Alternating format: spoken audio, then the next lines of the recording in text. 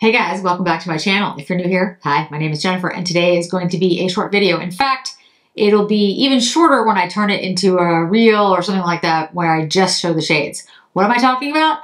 Lisa Eldridge. These are the Lisa Eldridge Velvet lipsticks and pencils where I have them. I don't have a pencil for every corresponding shade because strangely enough, I did not buy a pencil for every corresponding shade. Don't know why I did that. I will be rectifying that the next order I do from Lisa Eldridge. So really quickly, let me explain what we're talking about today. These are the Lisa Eldridge Velvet lipsticks. They are my favorite formula of a velvet. In fact, they're the only velvet that I love. There's others that I think are good. These are my OGs. I have 15 shades in front of me that I'm going to lip swatch for you. Yeah, I know.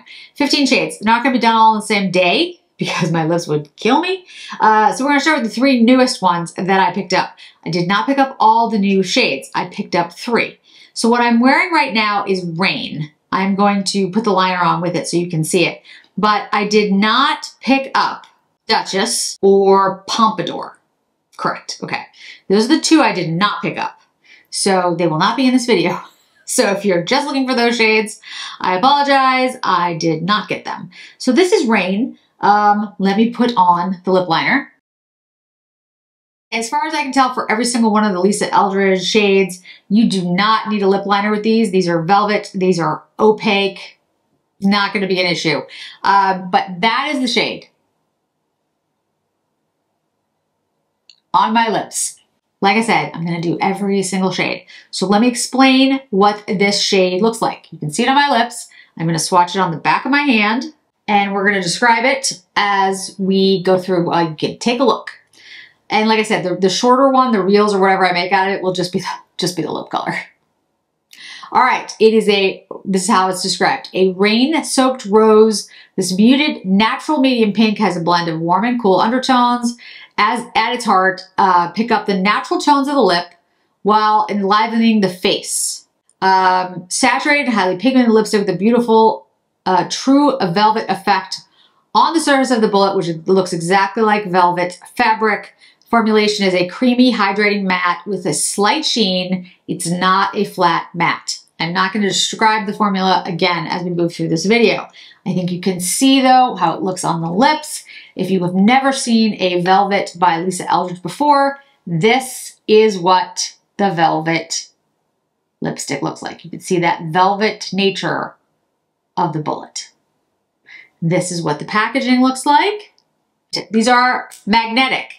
So if you put them next to each other on your vanity, they are going to move away from each other because magnets, you can put them together, but they also detract. So you can't put them right next to one another unless you put them, watch what happens. So if I try to do this, they repel. You can't, but if you do that, they'll work. But if you try to just put them equally like this, because the magnet's right around here, that won't work. They will literally push each other apart if you put them on the vanity, just so you're aware. So if you try to put them just like straight down and you try to put them next to each other, it's not gonna happen. So you have to make sure that there's separation between each one. All right, so next we're gonna move on to a Velvet Enchantment, and then we'll do Sorcery. These are not easy to get off your lips. These are not all gonna be done in the same day, guys. Just so you know. I'll probably have different outfits on. My hair might be different. Who knows? But these are hard to get off. They are rich. For these first three shades, since they're new, I'll keep the swatches on my hand so you can see the differences between the three of them. This is Enchantment in the middle. And let's put it on the lips. There is Enchantment and Rain is next to it. I will put the liner on. To be very honest, for this formula, do I think you need a liner for each one of these? I don't. They don't bleed, at least not me. They don't bleed. My skin is very dry though, so that could have something to do with it.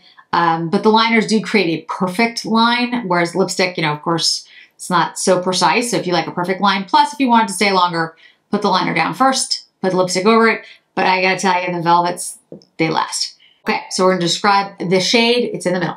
It is described as the beguiling and wild Muted red madder rose is a classic fairy tale and a lip color. Like a rush of blood to the lips, this instantly beautifying hue with its mix of cool and warm undertones is the most effortlessly wearable of all my reds.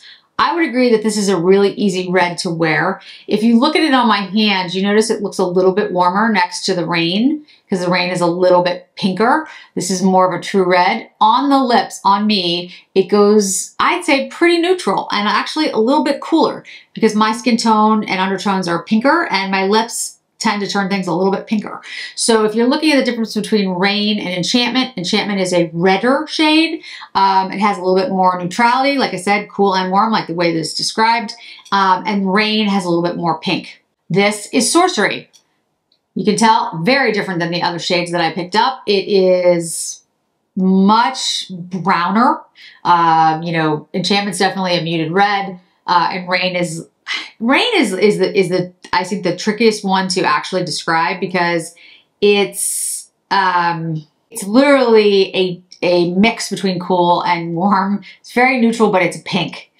It's as I described it, but I can't do any better than that. Okay, so Velvet Sorcery is sold out at the moment, but I'm sure she will bring it back. The Bewitching Medium Dusky, not Dusty. Dusky Clay Rose, very good way to describe it, borrows a little cool-toned mauve magic from the 90s, the indie it girl of the true velvets. I absolutely agree with her. It does remind me of the 90s, which is why I absolutely love the shade. I will tell you right now, the new ones I picked up, these three, this is my favorite. Is it a little deep on me? Yes. Am I a little pale? Yes. But here's the thing. Makeup is like whatever you want it to be. So maybe you like a very pale face and deep lip. That was pretty much everything I wore in the 90s. I got to find some photos and show you guys how deep my lipsticks were. And I never wore bronzer because that didn't exist. I mean, not really. So yeah, this is a clay rose. That's a really a good way to explain it. And it does absolutely remind me of the 90s. I recently did an Instagram post where I swatched it next to the new Suku holiday shades, 125 and the Balm that's in there. They're both very similar shades. The Balm is a balm, so it's a matte balm. It doesn't have nearly as much pigment.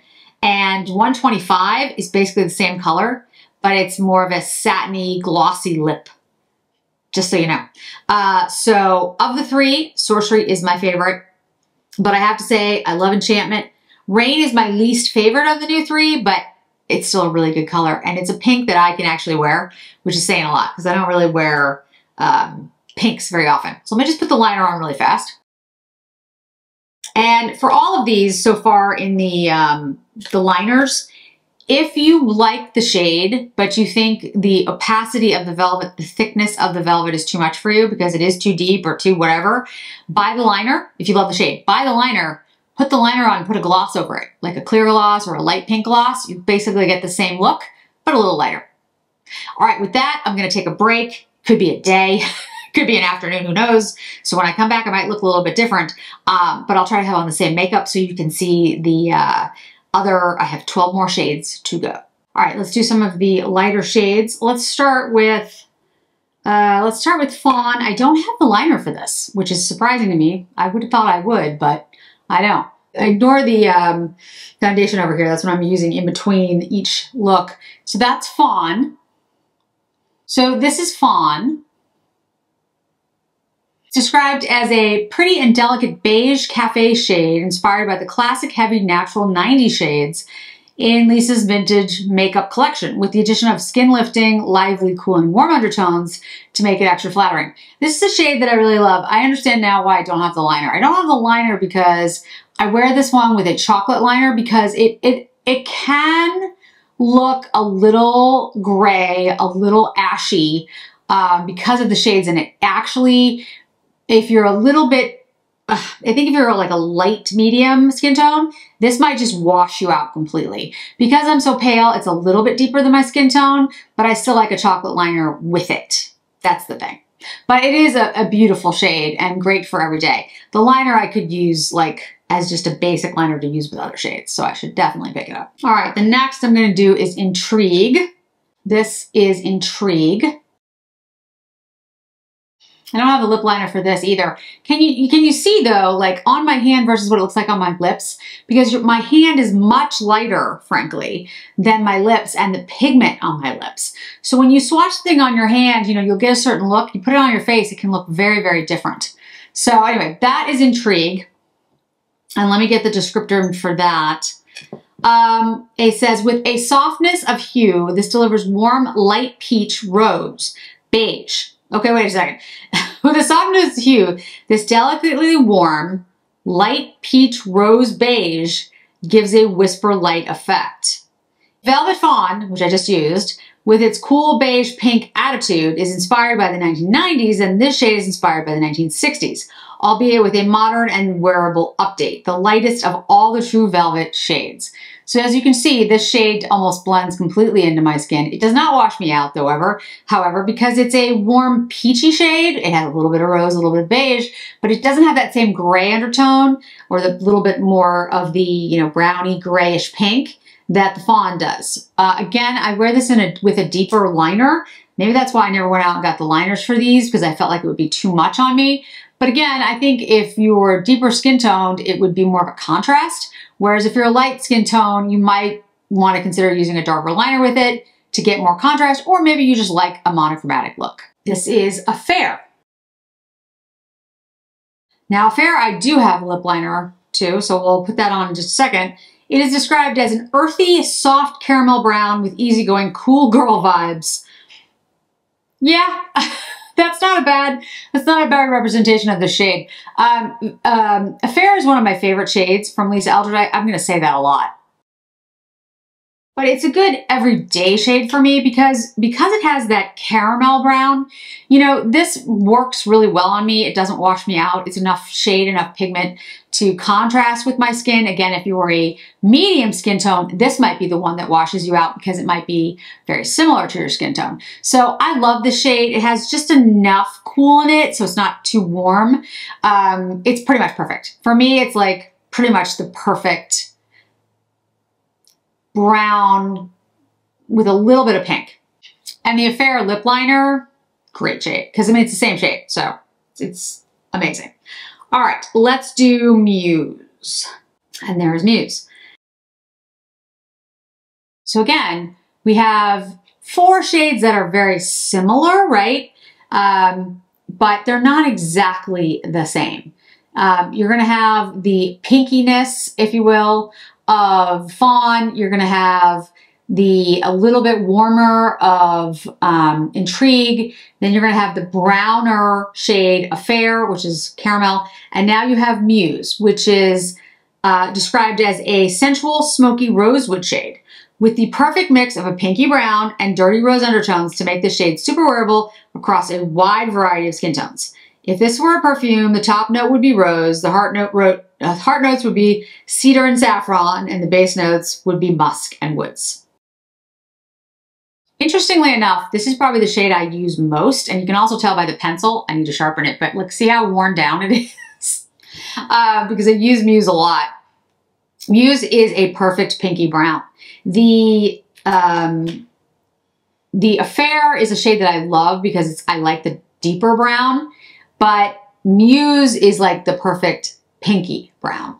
And honestly, it works really well with the new eyeshadow palette. It goes perfectly with the one named Muse. Now, as you can see, the shade is deep enough, not too gray, so it doesn't wash me out. Works on lots of folks.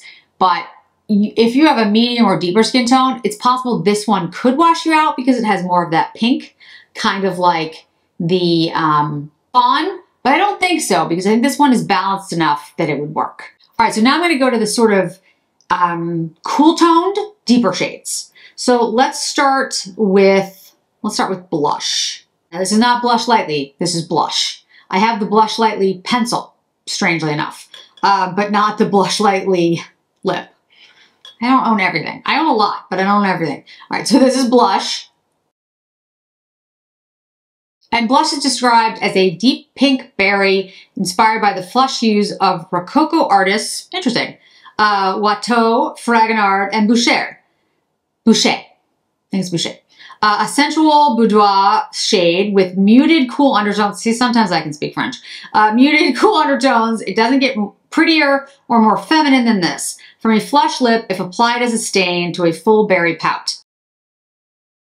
I will also admit, as the shades get deeper, the more I prefer having a liner with them, because it's really hard to get super specific with a deeper shade. This is just my opinion. I absolutely love blush, and it's surprising because it's a definitely pinky berry shade, but it's so flattering. There's something about this shade. I'm not exactly sure what it is. It has a little bit of a purple tone actually on me because it goes cooler. But I really like this when I'm doing a very simple, cool look. Like if you take like a rose gold shade and put it on the eye and just have this with it, the contrast is really very nice. And because my skin actually is cool toned, it actually works on me. It's not a contrast. It does contrast my hair, but it doesn't really contrast my skin. So I do like blush. Okay, this is Myth. When you look at the new Myth eyeshadow palette, it has a similar look to it. It's like a purpley, well, I'll describe it in a second, but like a purpley magenta kind of shade. It is deep and bright. And honestly, I never wear the shade. It's described as a wildly vivid mulberry shade, inspired by a vintage kimono Lisa bought on her first trip to Japan. The shade has notes of red and blue and particularly good for brightening the face and whitening the teeth. It does whiten the teeth. I never wear this shade because it's just too much for me. I feel like it's too much. It's funny because blush I will wear and Myth I will not. And I think it's because blush, if you look at it, it is more subdued. It has more of that rosewood, whereas Myth is just more just like out there mulberry. I think this would look fantastic on a lot of people. If you're very pale like I am, you can wear it. If you're deeper skinned, absolutely you can wear it. I just think it's a lot for me, but there's plenty of people out there that wear a deep lip. I just don't often wear a deep lip, frankly, ever. And if I do a deep lip, it's gonna be a red. It's gonna be like either a cool tune red, like neutralish kind of red, or it's gonna be something like a brick that goes with my hair color. But this shade, I just don't wear it. And honestly, guys, if I didn't have a channel, I wouldn't have picked some of these up, because I did it for, you know, comparisons, that kind of thing. All right, so the next one is one of my, again, let's say this a million times, one of my favorite shades, but I don't have a liner for it, which is interesting, because I love the shade and actually it would probably be a good liner. This is Jazz. I tried to be careful with it because I don't have a liner for it, and it is a very deep red shade. It is beautiful, and like I said, I really like the shade. I don't know why I didn't pick up the liner for this, because this is actually one that I do wear, not very often, and in the winter. But a muted, earthy brick red, that's probably why I like it, inspired by the 1930s red lipsticks in her vintage collection. That makes a lot of sense, because it does have that, you know, vintage red kind of shade. I think it's a little cooler than a neutral red, like a Marilyn Monroe red. I think this is a little bit more bluish red, but I do think it's a beautiful shade. It's a very, very deep red. It does whiten the teeth. And I'd say, I think a lot of people can wear Jazz. In fact, I've seen a lot of people wear Jazz. One of the, I think the most popular shades that's posted is Jazz. And again, because of the formula, it stays on all day, so it's relatively safe. It is not transfer proof. The velvets, if you have never used a velvet from Lisa Eldridge, they're not transfer proof. So you will get this everywhere, like on your white shirt. That's what I do. But it's gonna stay on a really long time, and it's gonna stain. So it leaves behind a beautiful shade. In fact, it's hard to get off. So after I do these cool toned, deeper shades, I'm gonna like wash my face before we move to the warm tone, deeper shades. Okay, so this is Decade, and this one's deep.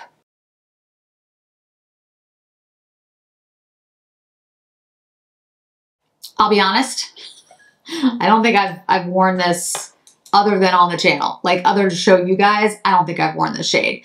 Lots of gray. I gotta get my hair, I gotta get that touched up. Yeah, Decade is very, very deep. It's not like you can't wear it if you're pale. It's just that it's gonna be a huge contrast because it's a very deep shade. A divinely decadent burnt chocolate shade. Great description. Is lifted and made very wearable by the blue and lively red undertones, which stop it from being a flat brown. Agree, it's not a flat brown. The color is absolutely gorgeous as a light patterned, padded stain. Perfectly Your Lips But Better shade with an extra oomph. Full coverage is the most decadent and glamorously modern vintage shade and inspired by hand-tinted sepia fashion portraits. I agree with this. This is not a flat matte, a flat brown. If this was just brown, it would look terrible on me. And it doesn't. It just looks very deep. What I would tell you, though, is the way I would wear this if I was going to wear the shade would be to just pat it into my lips. Because I feel like when I just swipe it on, it's just too much next to my skin tone. Now, again, you know, that's a matter of preference. But to me, it's just a little too deep for my skin tone if I just use it as a full opaque lipstick. If I pat it in, I think it's perfect. All right, so the last 4 shades are going to be the warm toned, deeper shades. Let's start with Velvet Morning. Okay, this shade's very bright. It almost looks like I took like a highlighter and put it on my face. A hot and fiery, bright orange red inspired by waking up in a tropical place and seeing orange red sky on the horizon. I also love the Nancy Sinatra song, Some Velvet Morning. This is an ultimate pick-me-up shade. This is incredibly bright. Now, I don't wear this shade because it's just not me. It's not my personality. It's not who I am. However, I absolutely see this as like you're on a tropical vacation. You're on a beach somewhere. You're tan and bronze and gorgeous and you put this on and it's perfect. I have never been tan, bronze, and perfect and stunning in my entire life. I've been to tropical locations, but I never looked tan or bronze or any of those things. So I just think it's too much with my pale pink undertones. I don't look tan. I don't look like I'm at a beach. And I think it's just too much for my contrast, you know, for my hair, and it's too contrasting. However, I think absolutely if I was going somewhere it was really tropical vibe and I wanted to be like just a bright lipstick. But what I would do is I would obviously wear a very different look on my eyes and I would pat it in. I don't think I would use it as a full lip swatch. Last 3 I have liners for. So this one is going to be Dragon. Here is Dragon. And now that we're getting into the winter months, or we're about to hit winter in about a month actually, we're still in fall, even though it feels like winter, I will definitely be wearing more of these, the lip liners and the lipsticks. I tend not to use the lip liners as much. I use them in the fall and the winter. It's funny because the lip liners, I can use them in the spring and summer too. I just use like so much less makeup in the summer. If you haven't watched my channel before, I hate the heat. So I just don't. I wear as little as I possibly can. So again, Dragon, a burnt, soft, rusty red with warm yellow undertones. Inspiration for the shade comes in the form of ancient shiny ceramics and the pigments used for lacquering pottery, ornaments, and jewelry for thousands of years. I just love this shade. I understand it has a little bit more like of a yellow undertone and it does mix with my undertones of my skin, but I feel like my hair allows it to kind of work. And I do tend to use a chocolate brown liner with this one to maybe make it a little bit more brown. I tend not to use the matching liner, although I use the liner and then use like a gloss a lot of the time. So anyway, I love the Dragon shade. I think it works for a lot of folks. If you're really dead set against anything that has any yellow undertone, or you feel like a yellow undertone really is like bad for you, don't use the Dragon. Okay, we're coming into the home stretch, and you know, it's interesting. I pulled this one into the the warmer tone, but actually this one is, I would have said this one actually would go better with the cool. So we're just gonna have to deal with it, guys, because I didn't think about it, but I don't know why I put this with, anyway, this is Ribbon. Ribbon is definitely more of a blue red. It would have gone better with the cool tone shades, so I'm sorry, but you'll get to see a little bit of contrast. You can see though, like next to the orangey shades, how much cooler it is. When you're lip swatching 15 shades, you're bound to get one wrong. So this is Ribbon. And Ribbon is a vibrant, universal, classic, neutral, blue-red. This is the one classic pillar box red that every woman needs. I named it Velvet Ribbon because when I think of this shade, I always think of a velvet bow. And I agree. It's very much a blue classic red. You can see how your teeth look whiter. I've been drinking a lot of tea today, so actually it looks pretty good. And you can now really see it next to these warmer shades, how blue-red it is. If I put it with the other cooler shades, like Jazz, for instance, I put it next to Jazz and put Jazz like right on top of it, you'll see how Jazz actually looks more purple and how like bluish red this looks.